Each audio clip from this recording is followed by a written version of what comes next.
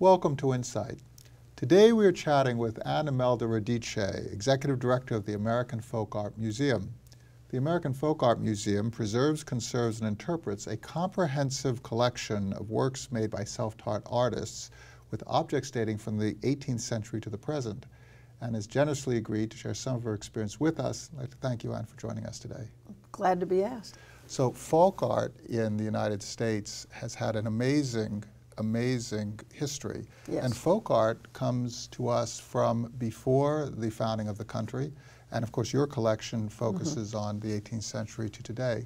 Talk about the extent of the collections that you manage and that you expose. Every first-rate collection of anything has to have a variety of media. And indeed, our works are paintings, sculptures, ceramics, rugs, quilts, you name it, weather vanes, and even some of the constructions of more contemporary folk. So it's a challenge, obviously, to keep everything in good shape, to keep everything available as much as we can, and to get our art out there. And do you also subcontract with conservators who have particular expertise to come in and work on particular collections? Absolutely. Yeah, absolutely. That would be most likely an individual object or a set of objects that we're preparing for an exhibition or perhaps for digitization or, you know, just when something requires a very special eye.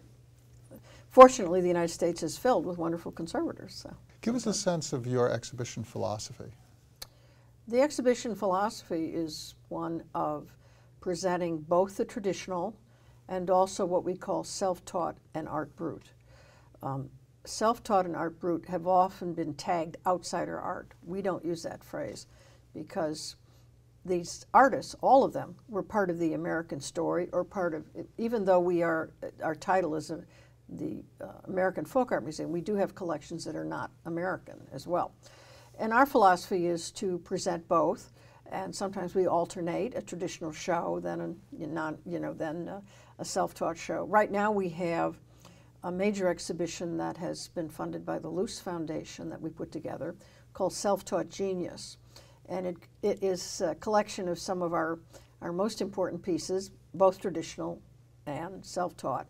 And the show, 110 pieces, when it closes in August, we'll go on the road to the Figge Museum, the Menge, New Orleans Museum of Art, the Amon Carter, St. Louis, and the Tampa Museum of Art. So it's our philosophy, get the art out there. You have as many people as possible see it, lend to other collections, update our website, which we're doing, so that people will have a virtual museum as well. Because we find that, again, the virtual world reinforces the, quote, real world, and also it does give an opportunity for those folks who, alas, will never come to New York to have the opportunity to share in our artwork. There are also significant challenges that attach to placing the self-taught artist within a historical context. Talk about how your curators, how your education department take these individuals who are individualists among individualists. That's right. Many of them are. Well, they are certain, first of all, even the most unusual personalities, let's say, have produced a body of work. So you can identify, oh, that's so-and-so, or that's this one, or that's that one. So consequently, there's something to speak to us. And you have to, it's not that you want to over-contextualize and take the life out of the artwork, but I think it's really important to understand the background of some of the artists, where they lived, you know, what their beliefs were. And it's presented in a way that is non-judgmental and is accurate and allows people to relate any way they want to. That's one of the things I find fascinating about folk art. It's so accessible. It doesn't mean it's not important. It means that it has a quality which includes people.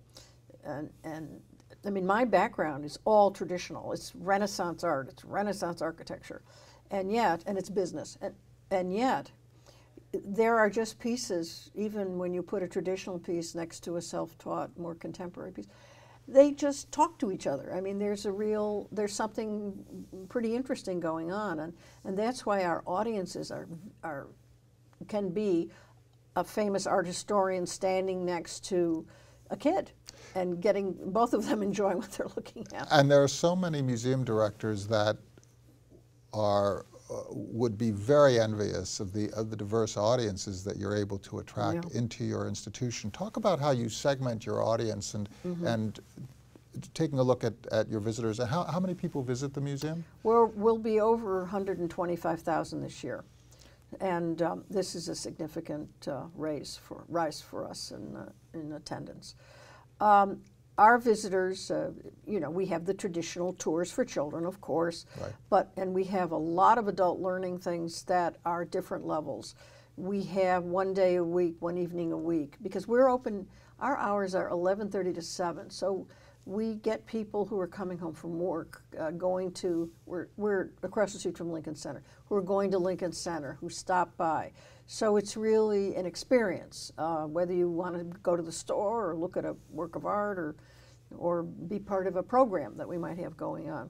So it's, we make a special effort to reach out to young people, to what we call the mid-age group that now everyone's worried about, and making sure they come back. And also, we started cross-marketing and co-marketing, if you will, with the Museum of American Design and the Museum of Biblical Art, who are our closest neighbors.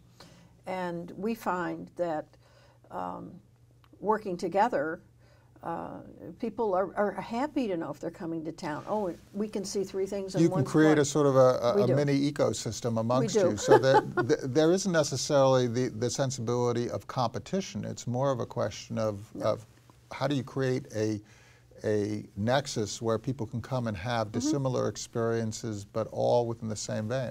Yeah, and my whole career has been based on what people used to call the general public.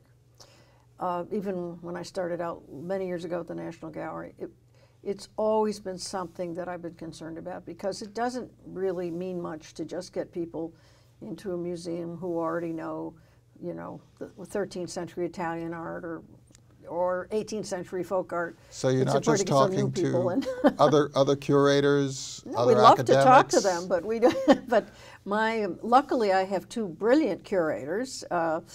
Stacy Hollander, who's our deputy director and head of collections, who's been there a number of years, and Dr. Valerie Rousseau, who concentrates on the self-taught in our group.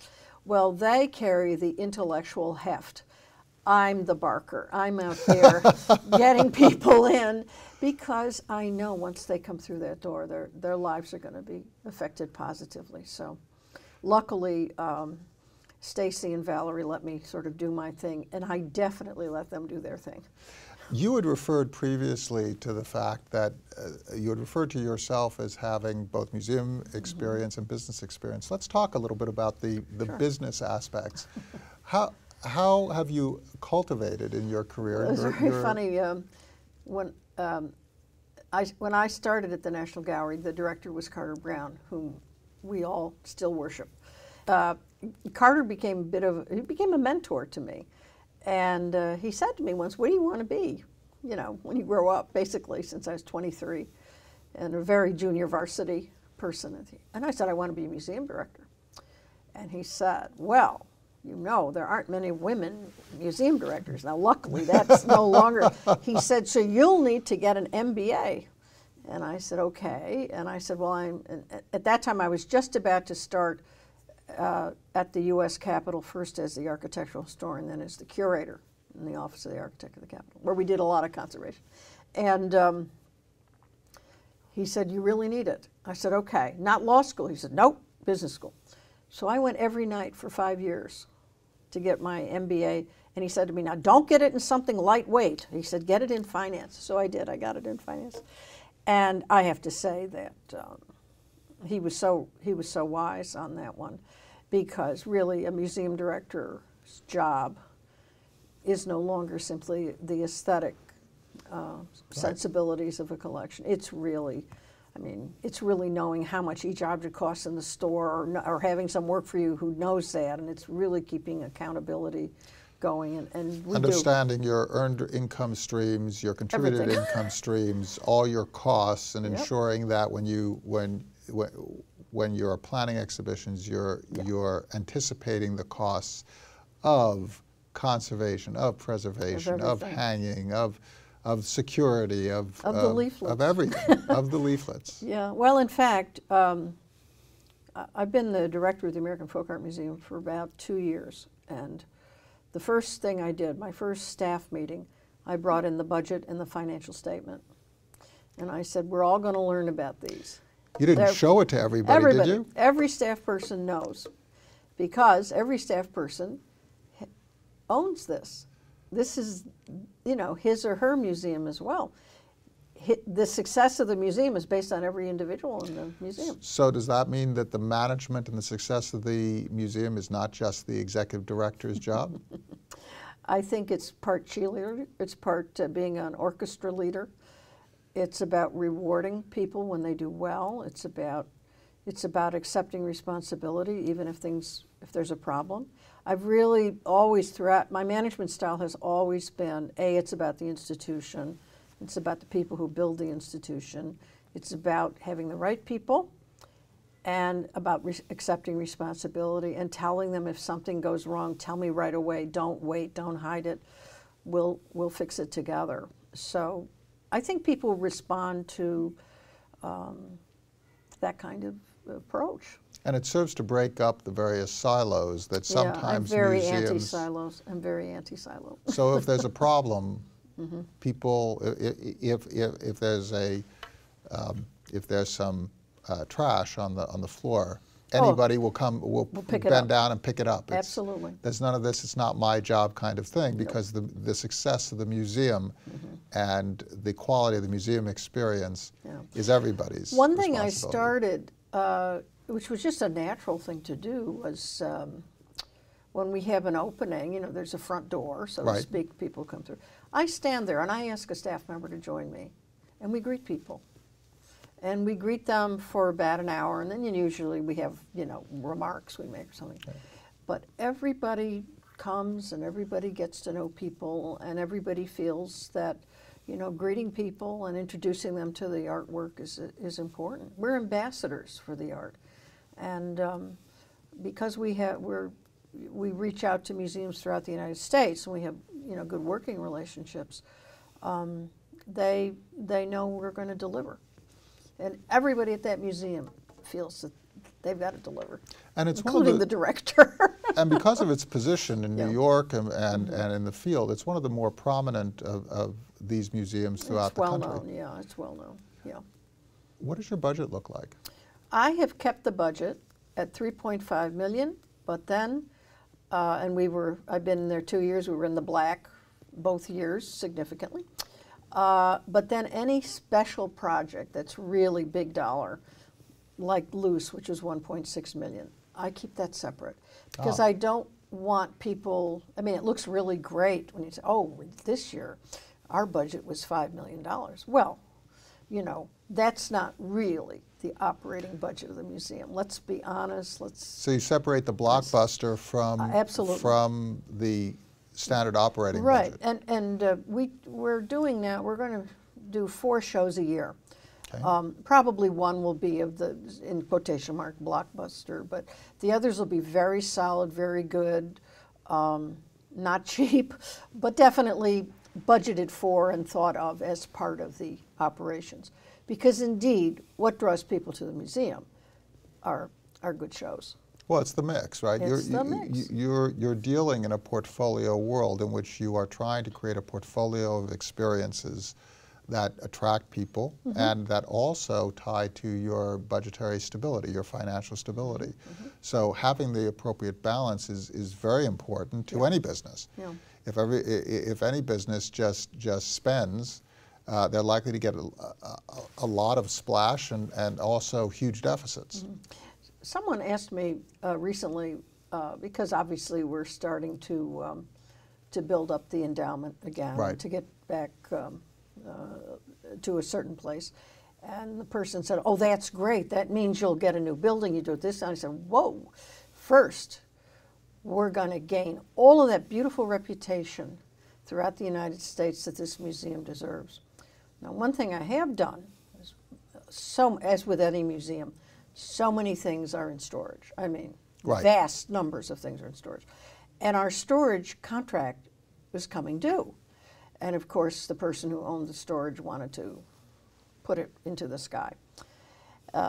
Because the location had become very trendy. It wasn't so trendy when we, I guess, rented it.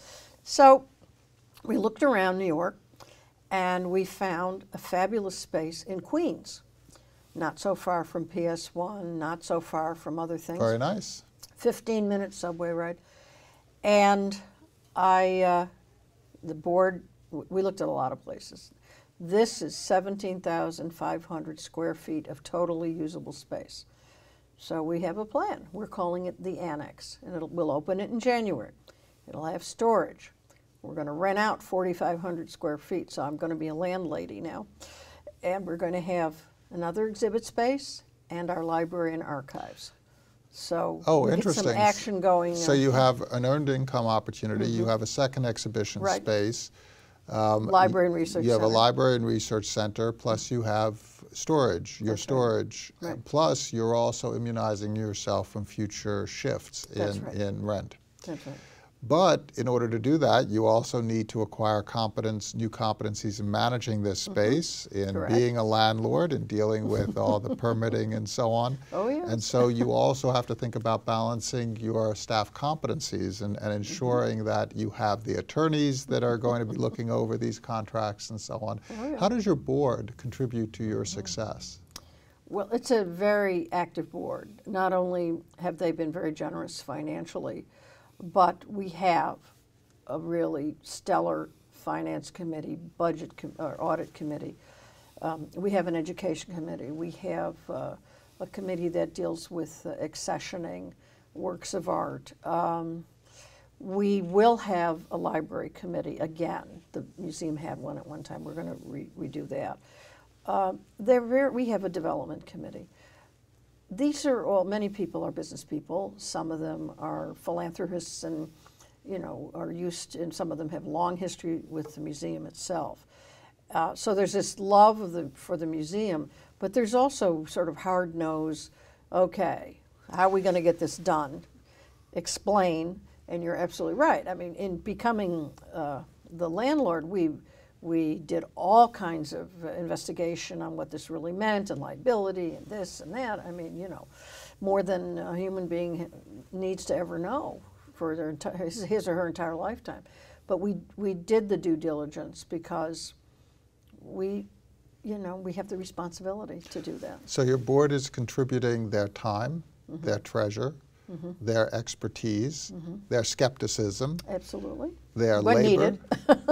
But needed, That's right. particularly in managing risk as you evolve, as you grow. I was recently at the Art Museum Directors meeting, which is always actually a very important meeting. AAMD. AAMD. And we had a lot of I call them our brothers and sisters who are museum directors are fortunate and have these large endowments, so that if things go a little into the red, they simply go into the endowment. Now that might be everyone's dream, is to have an endowment where you don't have to care. It's not my dream. I grew up with a doctor father who said to me once, if you make $1 million and you spend $1 million in one, you're in debt. So I've never forgotten that. And I think that we gain more support by showing sort of fiscal responsibility. And asking people to put money into an endowment doesn't mean they're just covering your backside all the time. So I feel strongly about that. And financial management allows you to pursue your mission, which is to expose folk art to the visiting public, and to take them on that transportative journey that connects them to their own creative potential. Yes, absolutely. No question. Anne-Imelda Radice, thank you so much for sharing the work of the museum, and thank you so much for your insights. Thank you very much. Thanks.